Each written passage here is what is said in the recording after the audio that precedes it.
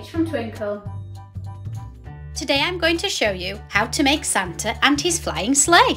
You will need 2 pieces of A3 coloured card, the printable Santa sleigh and skylines from our website, scissors, glue, cotton wool if you wish, and lollipop sticks or pipe cleaners if you don't have them.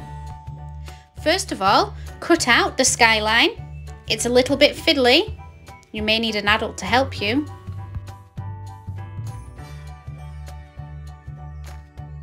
Place it about 3/4 of the way down the sheet, fixing it down with glue, before adding cotton wool underneath to represent the snow.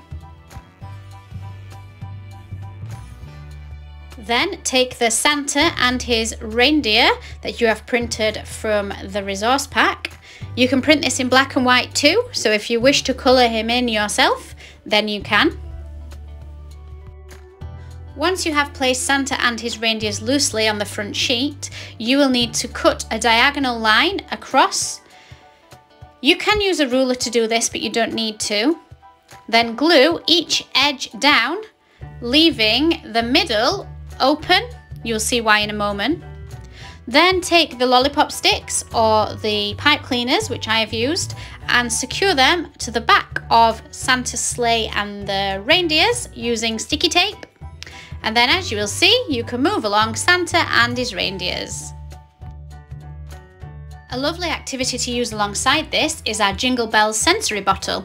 You will need an empty plastic bottle, anything that you would like to put in it, such as Christmas coloured tissue paper, cotton wool, tinsel, but most importantly, you will need some small craft bells.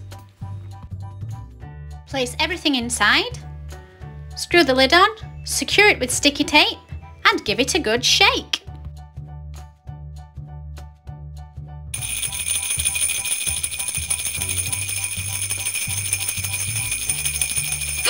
Can you hear Santa and his sleigh? He's on his way! Merry Christmas everyone! See you next time!